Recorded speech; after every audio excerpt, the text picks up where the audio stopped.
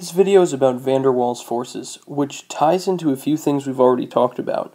We discussed polar bonds in terms of water molecules.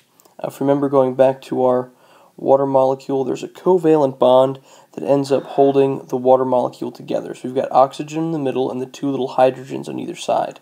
But remember, the oxygen is more negative because it pulls on the electrons harder. So we have like a negative end with the oxygen, and then it's a little bit more positive out on the sides near the hydrogen. So we got the same thing here, this negative oxygen, positive hydrogens. In this case, what we end up seeing is this attractive force between the positive hydrogen and the negative oxygen. This is referred to as a hydrogen bond. Overall, this category of a weak attractive force between charged particles is attributed to Johannes van der Waals. So we'll get his mugshot up here. He's one of the many dead white guy scientists that will be going over this school year. So he has been attributed to this whole category of just broad attractions between molecules with different charges, molecules that have different polarity. And this all comes down to the electrons in those molecules and the tendency for those electrons to either shift in one location to another, which then ends up charging the area around it. Now, keep in mind, these are very, very weak forces. They are far weaker than, say, the covalent bonds that are actually holding this molecule together. So the covalent bonds, remember, are what's actually keeping the hydrogen attached to the oxygen. The hydrogen bond, which is basically just this attraction between the positive and the negative end of the water molecule, that's a very, very weak attraction.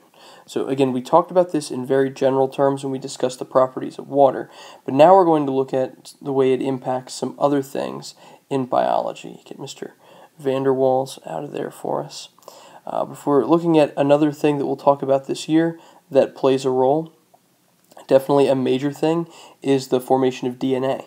We'll spend 2 chapters talking about DNA. We'll discuss how it's copied and then the idea of how it's passed on to future generations. But the main thing that we'll talk about in the chapter on when it's copied is its structure and how this was figured out. It was actually 2 American scientists, Watson and Crick. They came up with this model of DNA. This structure that it has is called a double helix, a sort of spirally structure.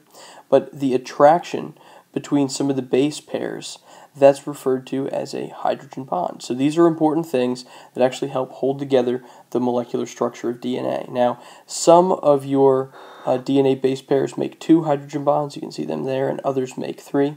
We'll get into why that's the case once we start covering that chapter. But I'm just trying to give you some examples of things that use these forces, because even though they are weak, they're definitely things that are prominent. This picture is actually straight out of your textbook. Your online book does a pretty good job with this one. It talks about geckos and how they will walk up glass and things that are extremely smooth. It has to do with the bottoms of their feet. And if you read the description at the bottom of the figure, it says they have millions of microscopic hairs in the bottoms of their feet that are about as long as 2 widths of a human hair each. And then each of those spreads into 1,000 smaller pads.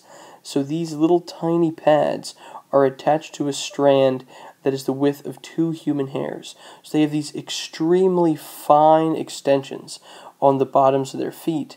What that ends up doing is it almost makes a Velcro-like attraction when they adhere onto things. And Velcro actually uses similar forces to what we're talking about here with van der Waals forces. So this is something that, even though it's a weak attraction between molecules, it does play a major part in some things we'll talk about as we move forward through the school year. If you remember what we were discussing with ionic bonds, where we had the sodium and the chlorine to make table salt. Remember we said the sodium is positive and the chlorine is negative, and then they end up being attracted to each other to be ionically bonded together into one molecule.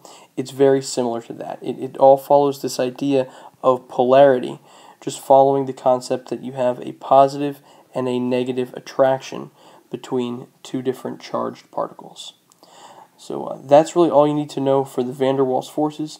Make sure you answer the questions at the end of this video, and I'll see you in class tomorrow.